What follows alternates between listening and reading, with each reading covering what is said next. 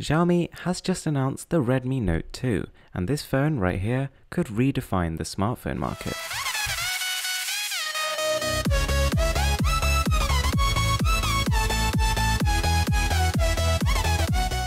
So I very rarely make announcement videos like these, but this is extremely exciting. I was watching the Xiaomi press release and literally salivating. So this is a budget phone starting at just $125. To begin with, it packs a Helio X10 processor. Now this is the same chip seen in high-end flagship phones costing literally $600. It's a true octa-core CPU running at 2GHz or 2.2 GHz if you get the Prime version.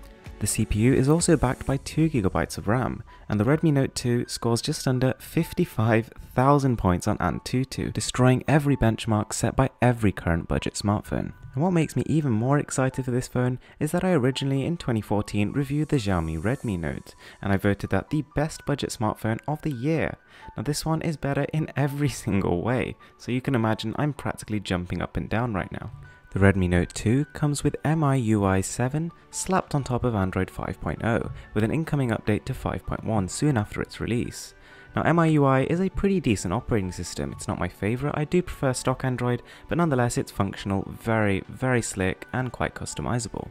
The original Redmi Note had a fantastic camera for the money, and now Xiaomi have really stepped up their game.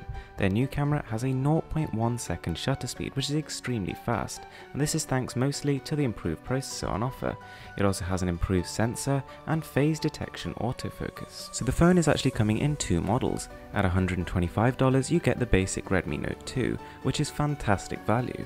You pay another $35, and at $160 you get the Redmi Note 2 Prime, which has a slightly overclocked processor, 4G LTE connectivity and double the inbuilt storage. We're also going to have a gorgeous display on our hands.